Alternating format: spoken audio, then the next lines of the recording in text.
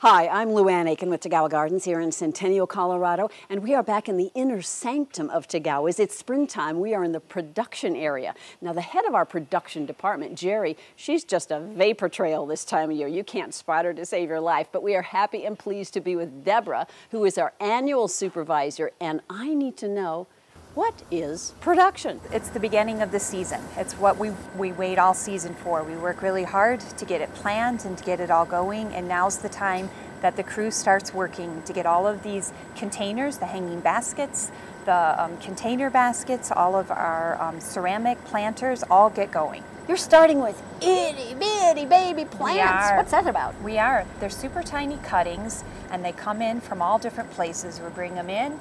Then there's design plans that they all fit into. It's just not plants going into containers without rhyme or reason. There's a whole plan, a whole system that starts, the previous year. It's actually a kind of recipe. People put certain things in to create a dish.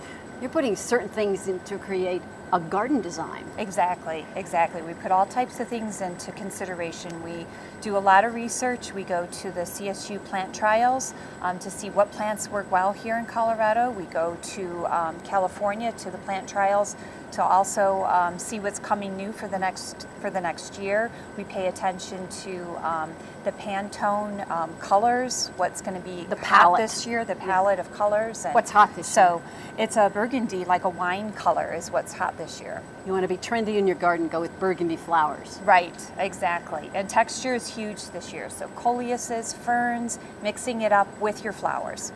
What kind of time frame are we talking about to get these little fingernail-sized plants up and running and looking magnificent? We start early spring, and then we get it all going, get it plant going, so when Mother's Day weekend hits, we are ready and everything is looking fantastic and ready for you to take home in full bloom. So some of the little tiny plants we're seeing now will be spilling over in Mother's Day baskets. Absolutely. That's why we start now. The process starts early. They look a little bare when you put, 6 or 7, 8, 9 plants in a basket, but not so much in a couple of months. Yep, exactly. And that's where all of that research has gone into, where we have our design team sit down and they figure out a plan, what plants work well, how much they grow, the size, the color, and everything goes into account. So it's quite a process that happens here.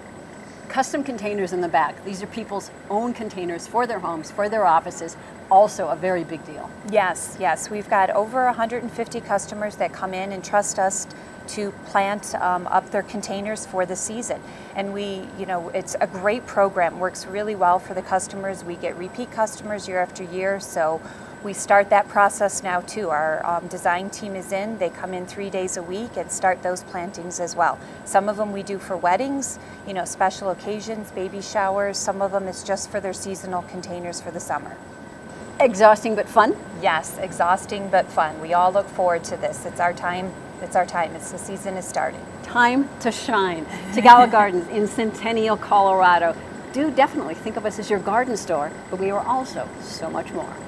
If you like this video, feel free to share it with a friend, and come see us at TagawaGardens.com for more videos like this. You'll also find us on Facebook and Twitter.